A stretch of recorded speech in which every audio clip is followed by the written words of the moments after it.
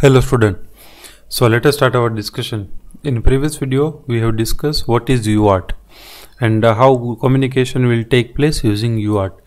So in this video we will try to discuss modes of transfer, means how CPU will transfer the data from IO device to memory or IO device to CPU. Now we are having three approach to perform the transfer, or we can say there are three modes. The first mode is programmed IO, next is interrupt initiated IO, and third mode is DMA, direct memory access. So in this tutorial we will try to discuss what is programmed IO.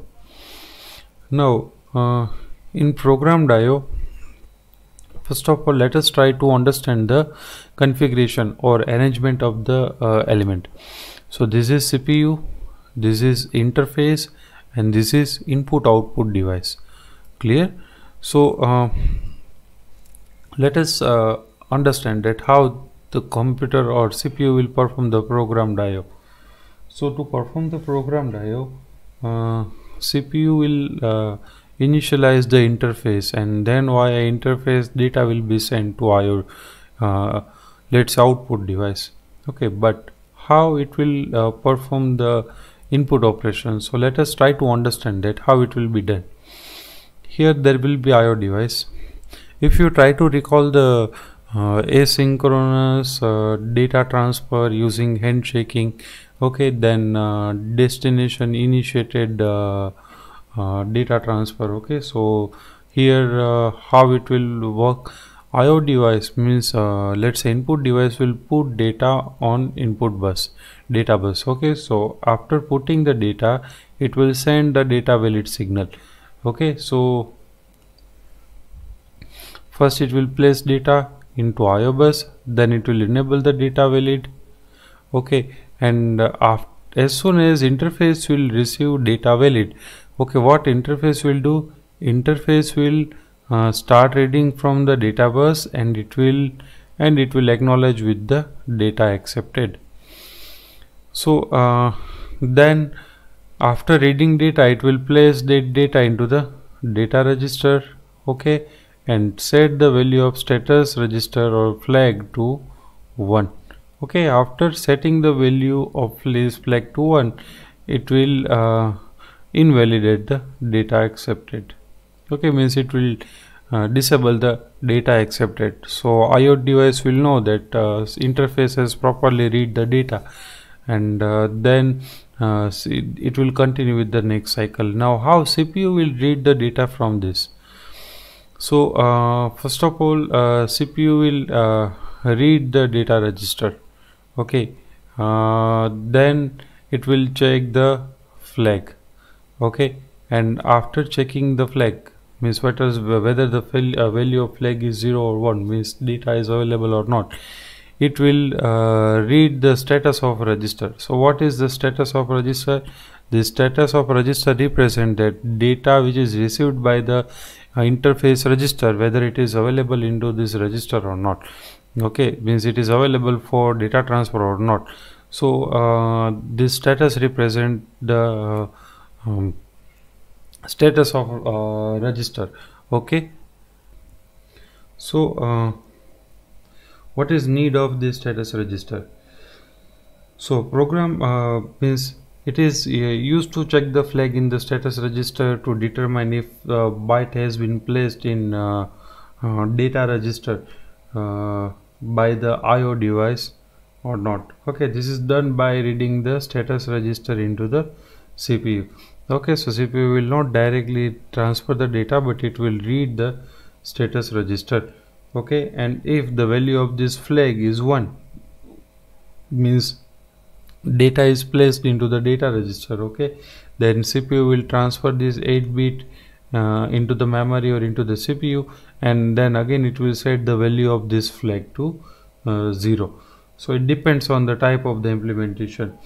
Okay, so the transfer of each byte require 3 instructions. Okay, the first instruction is read the status register.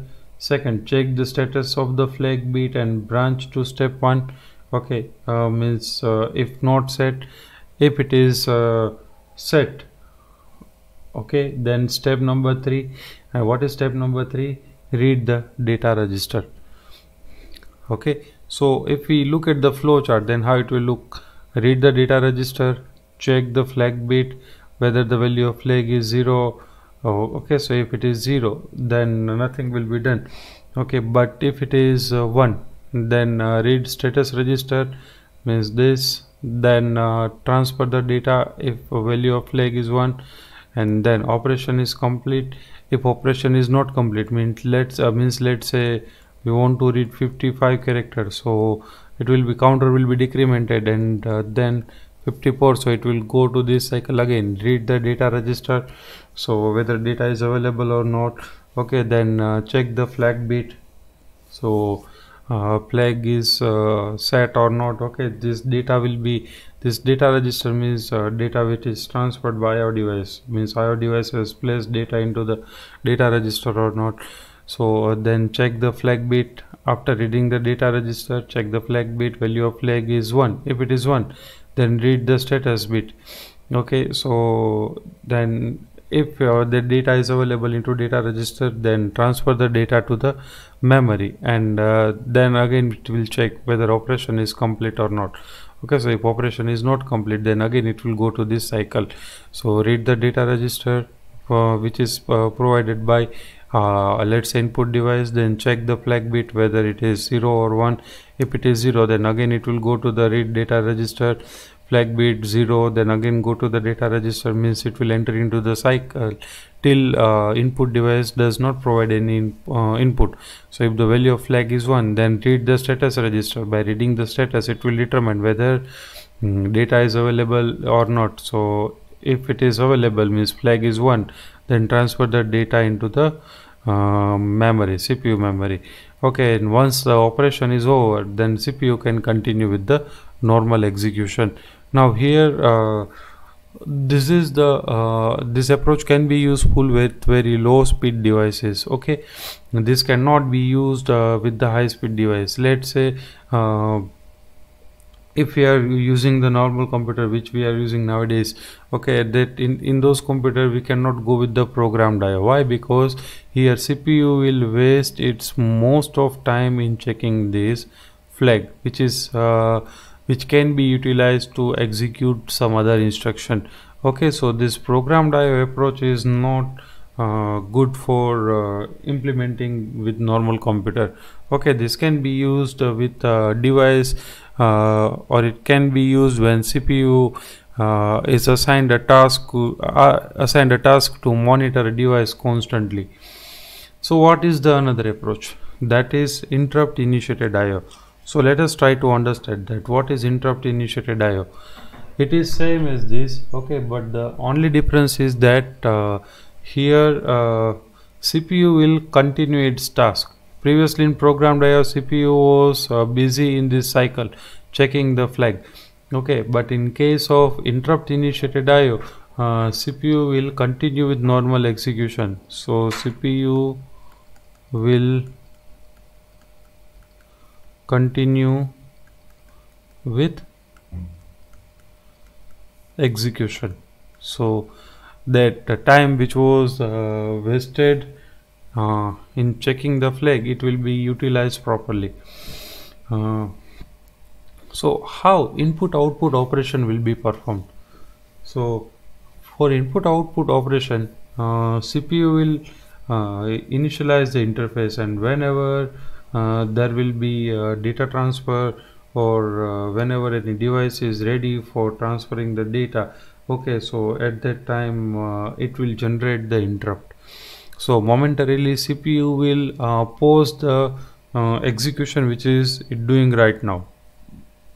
Okay, and it will try to manage the request. Okay, so after pausing it, it will handle the request of input output device. Now CPU respond to the interrupt signal by storing the return address. So whatever CPU is doing right now, it will store the that current content into some memory location. Okay, and then it will start with the interrupt routine. Okay, so the way processor choose the branch address of the service routine, it can be divided into two parts. Okay, so let's say if there is any interrupt, okay, CPU is storing everything into the memory, and then CPU will try to CPU will manage the interrupt. Okay, so the way it will manage the interrupt, it can be categorized into two categories: vectored interrupt and non-vectored interrupt. So what is vectored interrupt and what is non-vectored interrupt? In non-vectored interrupt, the subroutine of the device will be on a fixed predefined memory location.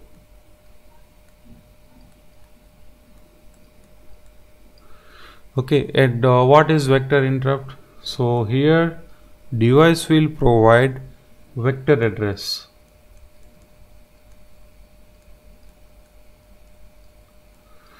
Vector address, or you can say interrupt address, interrupt routine address. Okay, so which will be used by CPU to manage the request of a particular device. So there can be two type of interrupt: vector interrupt and non-vector interrupt. In non-vector interrupt, we will have a fixed location in memory. Okay, and in vector interrupt, the source that interrupt supplies the branch information, means it will provide us the vector address, or you can say interrupt address. So it is known as vectored interrupt. Now IO routine. So gradually what happens that larger number of peripherals are being attached with the you can say system. So the module or the implementation, or you can say routine of all these devices are provided in form of modules in operating system. Okay, so these modules specify the input output routine. So whenever there will be any input output request, okay, then address of or that routine or that module will be loaded into the main memory, and the instruction are executed whichever required for handling that request. Okay, here this kind of operation will be performed by DMA, direct memory access.